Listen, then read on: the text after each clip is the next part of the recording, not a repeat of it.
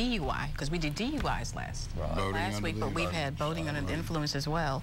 Well, yeah, and Wendell brought up an interesting point earlier. Why don't you mention that in terms of responsibility for boats? Right. If you are a boat owner, every boat owner ought to know about this law. And the law in Georgia is if you own a boat and you let that boat be used with your permission, expressed or implied, by someone else, and that person, while operating the boat, causes some negligence and causes an accident, then the owner of the boat is going to be responsible for whatever injuries occurred. So if Carl let me use his boat and I was on the water, I don't have to be under the influence.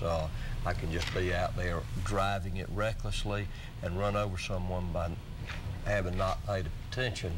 Then if something like that happens, Carl's going to be responsible for my negligence. And that is something that most boat owners don't realize.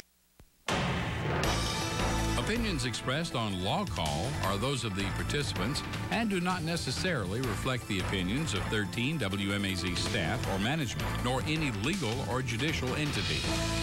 The legal information supplied in this broadcast is general information only and is not intended to be legal advice for any given situation.